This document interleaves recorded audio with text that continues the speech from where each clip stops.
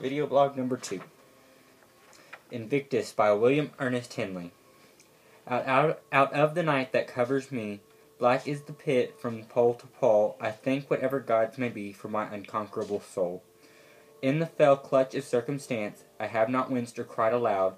Under the bludgeonings of chance, my head is bloody but unbowed. Beyond this place of wrath and tears looms but the horror of the shade.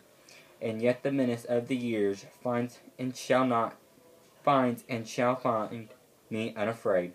Matters not how strait the gate, how charged with punishment the scroll. I am the master of my fate. I am the captain of my soul. Okay, so this is Henley's most famous poem. It's the poem he's most well known for. He wrote this during his time in the hospital, or he was in the hospital for about 20 months from the time he was 22 to about 24 or so, and this was one of the last poems that he wrote, and it's the one that he's most known for.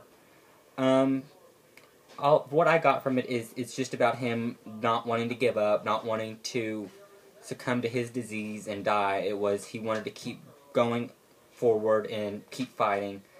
My head is bloody but unbowed. He wasn't gonna just give up.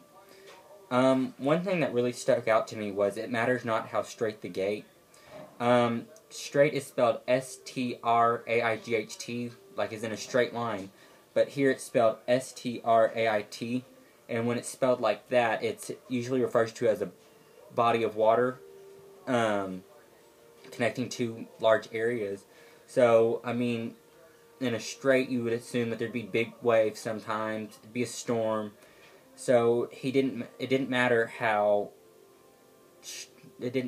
what it was like, he could still get through it.